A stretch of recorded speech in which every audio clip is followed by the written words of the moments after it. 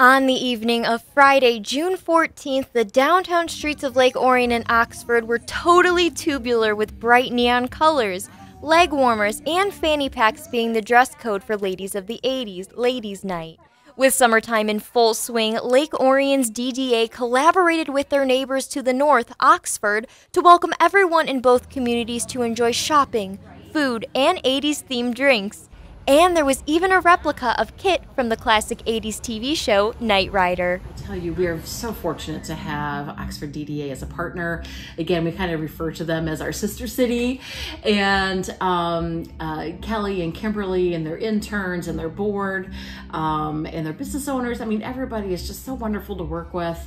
And so again, to be able to present these events together and find synergy in that and presenting it to both Lake Orion and to Oxford, we're very fortunate to be able to do that. With local shops and restaurants coming together to offer a blast from the past, the Funky Fresh festivities began at 5 p.m. with a check-in station offering fanny packs filled with coupons, and the trolley shuttled partygoers between both downtown areas.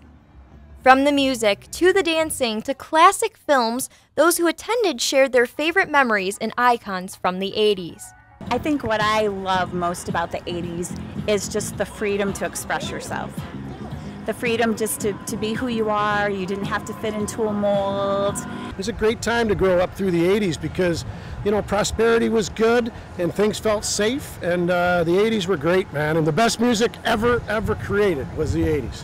The Stronger Together campaign has brought Lake Orion and Oxford together since 2022, encouraging the communities to support one another. So the fact that we can now collaborate together and really offer something to both communities, but use our same marketing on just one event is huge. It not only saves the DDAs money, but it's also best for the community. We have so many people who live in Oxford and work in Lake Orion or vice versa. So it's really important for them to see us all together. It's 2.3 miles downtown to downtown on the trolley, so it just makes sense, and I'm so glad that we formed the partnership and got to do this.